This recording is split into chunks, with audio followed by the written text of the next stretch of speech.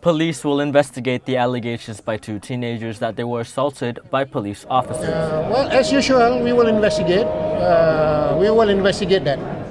And if they are found guilty, will you suspend them? Surely, if there is enough evidence that they are involved or they did that, abusing their powers, assaulting the kid, surely they will be charged. He said this after the Hari Raya open house at the Selangor Police Contingent headquarters on Tuesday. The Star reported on Monday that two teenagers claimed they were slapped, kicked and beaten with a hose by three policemen and a policewoman after being ordered to strip naked. Earlier, the boys were picked up to assist in investigation into a fight.